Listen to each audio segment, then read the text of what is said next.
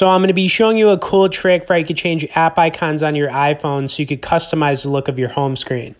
Now, if you've never done this before, it's really fun. It can get a little bit addictive, so be warned. You're also going to need a third-party app called Shortcuts, which is free to download. Now, once you download it, which shouldn't take long, it's going to have a blank screen like this, and what you want to do is tap the plus icon in the top right-hand corner. Now, as soon as you do that, you're going to see an option in the middle that says Add Action, and what we want to do at this point is type in Open App. And this is basically the action we're going to set. After you do that, there's going to be a selection for an app. I'm going to go with Instagram for this example. Okay, after you do that, you want to hit the little squiggly in the top right here, and then you want to click Add to Home Screen. Now, this is very important, so stick with me. We want to name the app Instagram because that's what's going to be our app icon that we're, setting an automation with.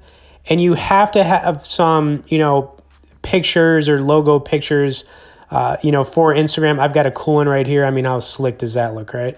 Okay, so when you've got everything set, just click Add, and it's going to add it to your home screen, and boom, it's right there.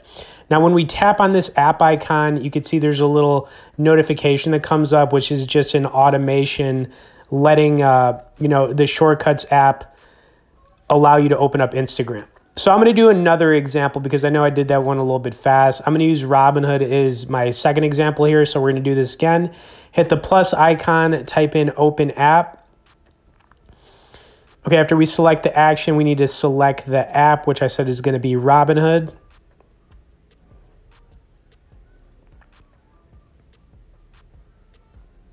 Then we need to hit the squiggly in the top, click Add to Home Screen.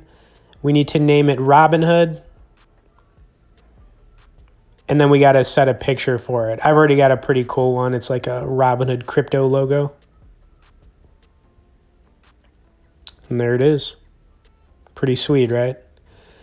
Now, like I said, you could do this for every single app you have on your iPhone, which is just going to allow you to, customize the look of your home screen. I'd also recommend checking out a Yoshi wallpaper. I'm sure you guys like the look of this Yoshi wallpaper I got right now.